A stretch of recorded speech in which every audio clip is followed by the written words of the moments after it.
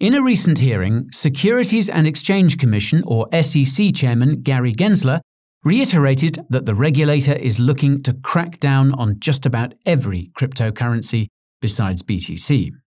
Gary also revealed more details about the criteria the SEC is using to crack down on crypto projects and even revealed who is behind all the recent ESG-related regulations.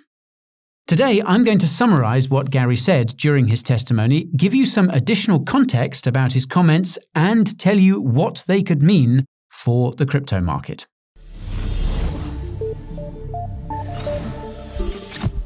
The hearing I'll be summarizing today is titled, quote, Oversight of the US Securities and Exchange Commission. It was organized by the United States Senate Banking Committee, which consists of politicians from both sides of the aisle. A link to the full hearing will be in the description if you need it. I'll also note that the hearing took place on the same day that Ethereum transitioned from proof of work to proof of stake, and that the last time Gary testified to US politicians was in September last year. We summarized what he said back then too, and the link to that video will also be in the description. Now, the hearing began with opening statements from the most senior Democrat and Republican politicians present. The first to go was Senator Sherrod Brown, who is the chairman of the Senate Banking Committee. Sherrod started with a simple fact, and that's that the average person doesn't measure the economy by the performance of the stock market. I reckon you could argue that retirees do, but let's not split hairs. Sherrod went on to list all the things that the average person uses to measure the economy, including employment and the like. He then went off on some odd tangent about hedge funds, quote, stretching their tentacles into the economy. I must admit that he sort of lost me at that part. Sherrod then addressed the SEC directly and said that any complaints about the SEC from the other side of the aisle are unjustified because the SEC is just doing its job. Sherrod said the SEC must continue its aggressive enforcement actions and said that US politicians are in the process of putting together a bill to stop insider trading by politicians. Note that they're tabling this bill as the world enters what is likely to be a global recession, meaning stocks won't do well anyways. Regarding crypto, Sherrod cited US President Joe Biden's executive order about cryptocurrency and said that all cryptos that the SEC classifies as securities should be crushed, basically. He also spent quite a bit of time talking about illicit finance, scams, and all that other stuff anti-crypto politicians like to focus on. Interestingly, Sherrod says he supports a crypto bill recently introduced by Senators Debbie Stabenow and John Boozman. Where do they get these names from, I wonder? Now, I say interestingly because the bill in question would protect ETH from the SEC's wrath by giving significant authority over it and other cryptos to the CFTC, another markets regulator. This is significant because Gary told reporters after the hearing that proof-of-stake cryptocurrencies could be securities. Recall that this is the same day that Ethereum transitioned from proof-of-work to proof-of-stake. Sherrod finished his opening statement by touching on almost every financial topic under the sun. He said the SEC needs to make sure investors are protected from crypto, pushed for climate disclosures, called for the scrutiny of stock buybacks, and even managed to talk about the Inflation Reduction Act. You know, that little $740 billion spending package. Yeah, that Inflation Reduction Act. Anyways, next up was Senator Pat Toomey, who is second in command at the committee. Pat started by saying that the SEC's recent actions are inconsistent with its mandate to protect investors, facilitate capital formation, and maintain orderly and efficient markets. Pat pointed to the SEC's handling of crypto platforms as an example and asked Gary why it didn't go after Celsius and Voyager Digital when it went after BlockFi last year. As many of you will know, both Celsius and Voyager Digital filed for bankruptcy earlier this year, leaving billions in user crypto in limbo. Pat went on to blast the SEC for not clarifying crypto regulations, namely when it comes to its definition of decentralization. For reference, former SEC Director Bill Hinman famously said that ETH was not a security because Ethereum is, quote, sufficiently decentralized. Pat also explained that the intermediaries in cryptocurrency are not the same as those you find in the traditional financial system. That's because many of the so-called intermediaries are automatically executing smart contracts on decentralized blockchains. They are not financial middlemen. Pat even went as far as arguing that there should be a completely new regulatory framework for cryptocurrency, as most coins and tokens aren't consistent with 100-year-old securities laws. Pat then turned his attention to the SEC's proposed climate disclosures, which could increase annual compliance costs for companies by up to 5x. He highlighted the fact that the SEC's own calculations suggest climate disclosures will make listing a new stock on an exchange 5 times more expensive as well. Citing these facts, Pat stated that climate disclosures have nothing to do with informed investment. They are about the ESG investing ideology. Pat cautioned that embracing ESG means the United States will end up like Europe, i.e., not having any energy because of underinvestment in oil and gas. More about that in the description. Pat added that the ESG push from regulators like the SEC is, quote, doing damage to the economy, causing inflation, potentially harming national security. As such, he warned Gary that the SEC will find itself face-to-face with the Supreme Court if it continues to disregard the valid concerns of politicians. And with those tense words hanging in the air, it was Gary's turn. His opening statement was surprisingly short, and he started by thanking the politicians present for approving 2 new commissioners to the SEC. More about that later. Gary went on to claim that securities laws in the United States are the new gold standard, not figuratively, but literally. Gary said that the gold standard was abandoned and securities laws became the new gold standard. Good joke, haha. In all seriousness, Gary's crazy claim does make some sense because securities like stocks are effectively how the average person has protected their purchasing power since the US went off the gold standard. I'll give him the benefit of the doubt and assume this is what he was getting at. Now, what's interesting is that Gary proceeded to talk about the plumbing of the stock market and how it has not been updated in 17 years. He mentioned that the inner workings of treasury markets are likewise outdated. Now, this is interesting because it implies that the SEC wants to completely revamp these systems, and I suspect that the upcoming global recession will present the perfect opportunity to do so. It'll also present the perfect opportunity for regulators and anti-crypto politicians to paint cryptocurrency as a scapegoat to justify a crackdown. More about that in the description. I digress. Gary finished by saying that almost every one of the 10,000 cryptocurrencies in existence is a security. He added that any attempts at creating unique regulations for crypto would, quote, undermine the $100 trillion securities market that the SEC oversees. In other words, it would take control of crypto away from the SEC, and that's something that Gary and the anti-crypto politicians who put him in his position do not want. No, sir. Anyhow, after the opening statements came the question period, and Senator Sherrod Brown was again the first to go. Sherrod started with a couple of minor questions and then commented that there was an abnormally high number of politicians present, particularly from the red side of the aisle. This suggests that this was a very high-stakes hearing, and you'll see why that might be in just a few moments. Sherrod then asked Gary about why climate disclosures are so important, and Gary admitted that they are important because it's what the institutional investors are demanding. Now, if you watched our video about ESG and cryptocurrency, you'll know that BlackRock, the world's largest asset manager, and Bank of America, one of the largest banks, are 2 of the architects of ESG. They've also been coercing other institutions to comply with ESG, and apparently that includes regulators. Sherrod also asked Gary about that aforementioned bill that would give significant oversight of cryptocurrency to the CFTC. Not surprisingly, Gary said he doesn't want multiple agencies creating crypto definitions, which is code for "we want to be the only ones regulating crypto." Next up, of course, was Senator Pat Toomey, who asked Gary point blank about whether decentralization is something the SEC considers when assessing whether a cryptocurrency is a security. Gary responded by saying that what the SEC focuses on are the expectations of profit coming from an identifiable third party. This is actually consistent with the arguments in recent crypto enforcement actions by the SEC.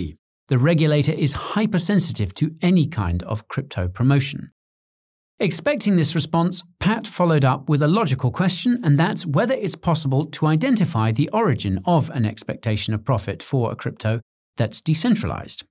Gary fumbled his response and then said, quote, "I am being careful with my words here." Realizing that Gary dared not say the words sufficiently decentralized, Pat asked Gary why BTC is not a security. Naturally, Gary responded by saying it's because Bitcoin is decentralized. Pat said this is proof the SEC is factoring decentralization into its crypto decisions. Gary fired back by saying that there are many other criteria in the SEC's crypto decisions and clarified that it doesn't matter if a coin or token is technologically decentralized.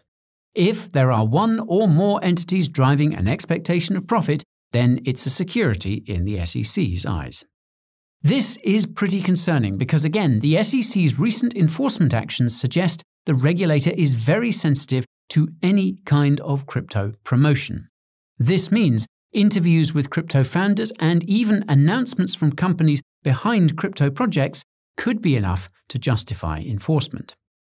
Pat went on to criticize the SEC for not providing any kind of roadmap or guidance for entities in the crypto industry. Gary responded by saying the SEC is in active discussions with these entities and said nobody will trust cryptocurrency unless there is investor protection. Now, the next senator to ask questions was Jon Tester, and this is where things got especially testy. Jon started by saying that he's a farmer and a believer in climate change, as it has affected him personally. Even so, he is extremely concerned about the SEC's proposed climate disclosures.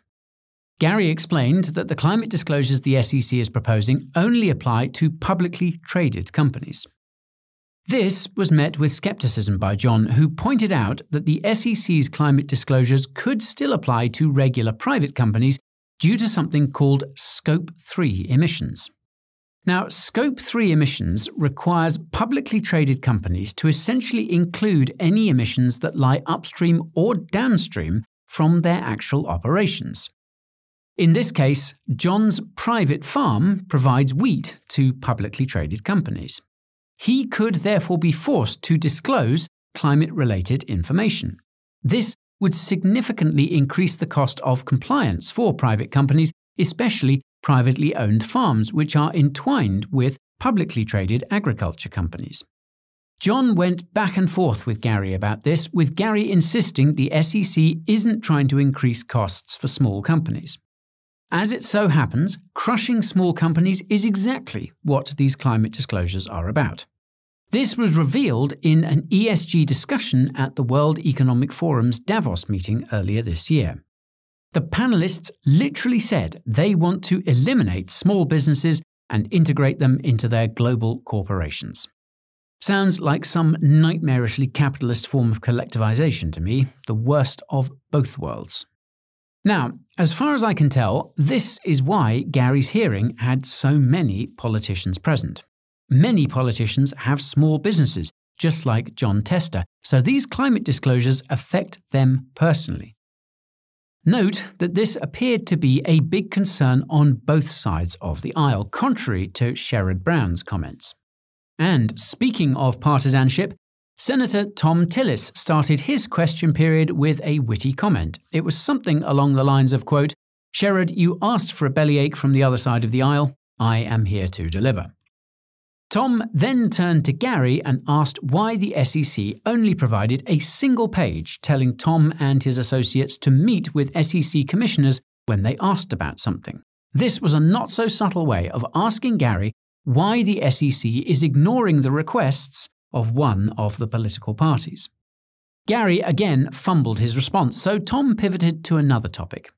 Tom asked Gary why the SEC wants to tighten the screws on the Treasury market by requiring regular investors to register as brokers with the SEC. If that flew over your head, the Treasury market refers to the market for US government debt. Now, a broker is an individual or institution who is registered with the SEC to offer securities trading, in this case, US government debt. Gary answered by saying that the only entities that would be forced to register with the SEC as brokers are those who trade more than $25 billion of US government debt every month. That doesn't sound like much, but it's a low limit for, say, pension funds, private offices, and other such enterprises. This is why Tom pressed Gary on what effects this kind of regulation would have on such enterprises, and Gary once again failed to provide a clear answer. If you ask me, this is just another excuse to crush small companies so that larger players can claim their assets and customer base. Now, after a few questions from Senator Bob Menendez, Senator John Kennedy took his turn. Now, some of you may recall that the last time John and Gary went head-to-head, John asked Gary if he thought he was everyone's daddy. Unfortunately, the exchange wasn't nearly as entertaining this time around because John spent half the time talking about the SEC's crackdown on Chinese stocks.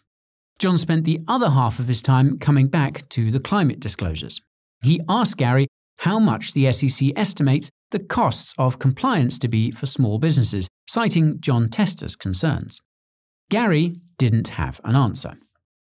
John then asked Gary whether the fundamental purpose of climate disclosures is to fight climate change. The answer is obviously yes, but Gary explained that the SEC's role is just to ensure that investors are getting the disclosures they're looking for. John followed up with a request for Gary, and that's for the SEC to estimate how much all the money being spent on compliance by small businesses will reduce climate change. Something tells me that this won't be possible to calculate. John added that he's skeptical the costs will be worth the effect, given that China gets 60% of its energy from coal and will continue polluting regardless of how much the US crushes small businesses with climate disclosures. Fair points, in my opinion. After a few more questions from Senator Chris Van Hollen, Senator Catherine Cortez Masto took her turn. She asked Gary why the SEC hasn't gone after cryptocurrency exchanges yet. Gary responded by reiterating that most cryptos are securities due to expectations of profits coming from developers. Gary continued by claiming that there's lots of front-running and market manipulation on cryptocurrency exchanges and alleging that crypto exchanges are not being compliant with the SEC. This might have something to do with the fact that every crypto exchange that has tried to approach the SEC has received an enforcement action rather than any regulatory guidance. Not helping, Gary, not helping. Catherine also touched on ESG-related climate disclosures and asked Gary about concerns around greenwashing. Gary confirmed that ESG-obsessed institutional investors are concerned about greenwashing, hence why the SEC is looking to enforce new climate disclosures on companies. The next senator to take a turn was Mike Rounds. Mike threw his weight behind John Tester's climate disclosure concerns and told Gary that the SEC seriously needs to re-examine this regulation. Gary insisted that it will only apply to public companies, which you'll know isn't entirely correct. Mike then turned to the topic of cryptocurrency and said it's unacceptable that the SEC has been regulating cryptocurrency for 5 years without providing any regulatory clarity, nor a roadmap for such clarity. Mike went as far as to say that it doesn't make any sense given Gary's background. I suspect this was a bit tongue-in-cheek because Gary spent most of his career at Goldman Sachs. If you watched our video about the enemies of cryptocurrency, you'll know that many entities on Wall Street want crypto to be integrated with their financial system. They do not want competition. Mike also underscored the fact that the SEC has responded with enforcement when crypto companies come and ask it for guidance. Believe it or not, but Gary said, and I quote, "Not liking the answer doesn't mean there isn't guidance." I mean, what? Mike then laid out a few facts at Gary's feet. The SEC has proposed 32 new regulations over the past year and continues to propose new regulations. These regulations are being applied to the same sectors without consideration for how they might interact and overlap. Why isn't the SEC addressing this? Well, believe it or not, but Gary told Mike that he has his cell phone number, so just give him a call. Why do I have the feeling that Gary's phone will go to voicemail when Mike's number appears? Anywho, the next senator to take the stand was Tina Smith, and she asked Gary why climate disclosures are important.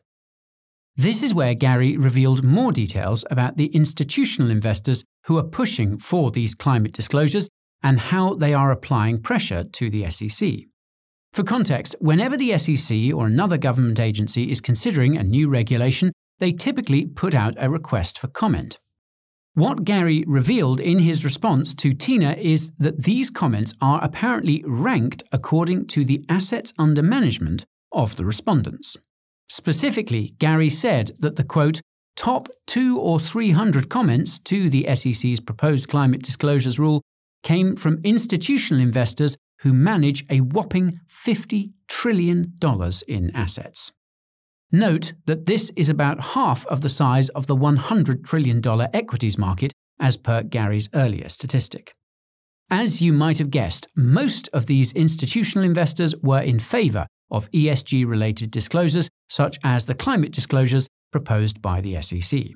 I always suspected that these requests for public comments were intended for such institutions and not for individuals. It's nice to get that confirmation. On that note, you should know that this massive concentration of wealth only began around the time the US went off the gold standard. Were it not for the money printing of the central bank, these institutions would not have the kind of influence over financial regulations that they have today. Now, the next senator to take the stand was none other than Her Right High Awesomeness Cynthia Lummis, who many of you will know is incredibly pro-crypto. She talked a bit about the crypto bill she drafted with Senator Kirsten Gillibrand and thanked Gary for the SEC's continued cooperation in guiding the bill's evolution. Cynthia then asked Gary about disclosures in cryptocurrency, and he talked about the importance of disclosures for sponsors, promoters, and entrepreneurs in cryptocurrency. A timely talking point given the recent lawsuit against a crypto YouTuber over his alleged sales of unregistered securities. Cynthia finished her segment by telling Gary that she and Kirsten want to continue working with him to clarify crypto regulation. She also revealed that their crypto bill will be reintroduced with some amendments early next year. We will be sure to cover that when it comes out, fear not. While you wait, you can check out our existing summary of Cynthia's pro-crypto bill, and that will be down in the description. Now, the next senator to take the stand was Jon Ossoff, who I will forever remember as the politician who grilled Fed Chairman Jerome Powell about why central banks have been printing money since 2008. Jon asked Gary what his rationale is for forcing regular Treasury investors to register as brokers if their trading volume exceeds a certain amount. Gary said that this regulation will increase competition, presumably because so many of these regular investors will be forced to sign on as brokers. In practice, however, I suspect that many of them will simply opt to close up shop, just like the wolves on Wall Street want.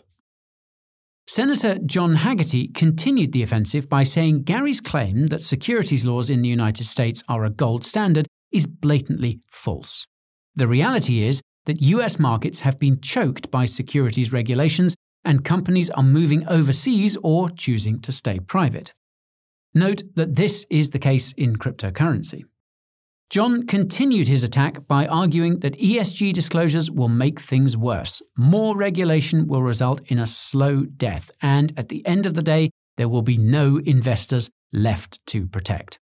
John then sternly asked Gary what his motivations are for his excessive regulation. Gary didn't have a clear answer. After an incomprehensive set of questions from Senator Mike Warner, Senator Steve Daines took his turn, or so he thought. His microphone wasn't working, and Senator Sherrod Brown promised the other side of the aisle didn't do it on purpose. Once he found a mic that worked, Steve slammed the SEC's climate disclosures rule as being, quote, beyond unreasonable. He went over all the issues with calculating Scope 3 emissions and asked Gary whether the SEC will be asking small businesses whether their employees are driving Tesla cars.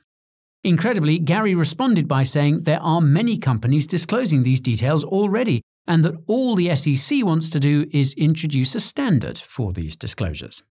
Gary reiterated that the intention is not to go after small businesses.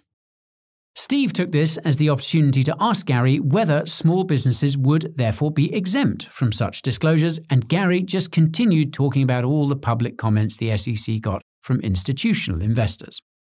Realizing that the answer was no, Steve stressed that he doesn't want the United States to end up like Europe or the state of California, which is also facing energy issues, among other things. Gary explained that the European Union's climate disclosures will apply to US companies, so they will have to disclose this information either way. What's hilarious is Steve responded with, quote, "Well, I wish them good luck with that. Let's pray that Europe has energy this winter." Next up was Senator Jack Reed, who brought up a completely new topic that I must mention. That's that the accounting firms that do the accounting for large corporations are the same accounting firms that audit them. Jack asked Gary what the SEC was doing to ensure there wasn't corruption in accounting. Gary gave a general response about new regulations that will ensure the independence of accounting firms, but Jack wasn't impressed. He pointed out that accounting firms have already been caught doing shady stuff, yet this shady activity is not disclosed publicly. It's kept behind the closed doors of the SEC. Jack asked Gary when the SEC would disclose exactly what these accounting firms are up to before the timer ran out. I would have loved to hear an answer there, because the big accounting firms also happen to be heavily involved in ESG. Who knows what shenanigans they've been up to? Then came Senator Elizabeth Warren, who many of you will know is probably the most anti-crypto politician in the entire galaxy. Surprisingly, she spent no time talking about crypto. Instead, she talked about the importance of climate disclosures, specifically Scope 3 emissions. Now, to be honest, Elizabeth's speech was really helpful in understanding just how ridiculous the SEC's climate disclosures are. Elizabeth revealed that under Scope 3 emissions, the emissions that come from the fuel in your car would be counted towards the emissions of the company that produced the fuel. Madness. This begs the question of whether individuals could get caught up in climate disclosures. Given that the ESG crowd are working on individualized ESG scores, it's certainly not out of the question. Now, the last senator to take the stand was good old Pat Toomey. He started by saying that it's clear some regulators are pushing political agendas, and he counts the SEC in that category. Pat went on to explain that the SEC's climate disclosure rule requires congressional authority due to its scope. Pat asked Gary if the SEC has considered rescinding its proposed climate disclosures rules, to which Gary essentially said no. That is when Pat warned that if the SEC goes ahead with its climate disclosure rule, Gary and the gang will find themselves face to face with an unsympathetic Supreme Court. Mic drop. So, this brings me to the big question, and that's what Gary's testimony means for cryptocurrency. I'll start by saying that so long as Gary is around, no crypto is safe except BTC. Even then, the SEC's climate disclosure rules could significantly increase costs for crypto miners, which could have second-order effects on Bitcoin. Now, if you're wondering how long Gary could remain as sheriff of SECville, I'm afraid it will be until at least 2026. This is coincidentally around the time the top of the next bull market will be. I predict that one of the first things the next SEC chair could do is approve a spot Bitcoin ETF, and this could mark the actual cycle top for BTC. Until that time, we will have the pleasure of experiencing an SEC consisting of commissioners who are politically aligned with anti-crypto interests, Hester Pierce notwithstanding. I expect to see lots of enforcement actions against crypto projects and crypto companies. To be blunt, it's going to be a bloodbath, and any crypto entities in the United States will be at an especially high risk of regulation. The silver lining in all of this is that politicians on both sides of the aisle are becoming increasingly skeptical of the SEC. This must be the first time I've seen politicians from both parties scrutinise Gary so severely, and it probably won't be the last. I can't imagine he's in a hurry to go back. Depending on the outcome of the upcoming midterm elections, we could very well see politicians vote to put Gary in the hot seat, i.e. in front of the Supreme Court. I think it's clear to everyone that Scope 3 emissions take climate disclosures one step too far, and there will be huge problems if they're implemented. The real question is, what will happen when the rest of the ESG web starts to unravel? Climate disclosures are just a piece of the puzzle that's being slowly put together by institutional investors. More and more people are starting to see what the final picture looks like, and they don't like it one bit. Now, don't get me wrong, addressing environmental, social and governance issues is important, but any solution that requires a top-down, centralised approach is bound to do more harm than good. History has shown us this time and time again. The best way to address these and other issues is from the bottom up. This is why the World Economic Forum is leveraging its massive network of young global leaders and global shapers to make sure the Great Reset is a success.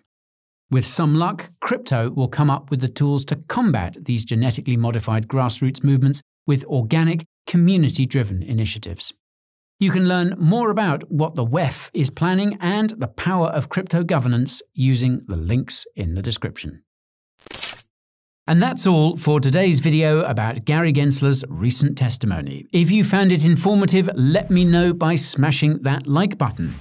If you want to make sure you don't miss my next crypto summary, subscribe to the channel and ping that notification bell. While you wait, you can check out Coin Bureau clips for more awesome crypto content and tune in to the Coin Bureau podcast for in-depth crypto discussions. You can also follow me on Twitter, TikTok and Instagram for hot takes and memes, and join my Telegram channel for daily crypto market updates. If you're wondering what comes next for the crypto market, you can subscribe to my weekly newsletter to get my personal crypto market predictions, along with a breakdown of my personal crypto portfolio. And if you want to support the channel, head on over to the Coin Bureau merch store and cop yourself some crypto merch that will keep you warm. You can find your way there using the link in the description. As always, thank you for watching, and I will see you next time. Till then, stay cool, stay safe, and stay crypto.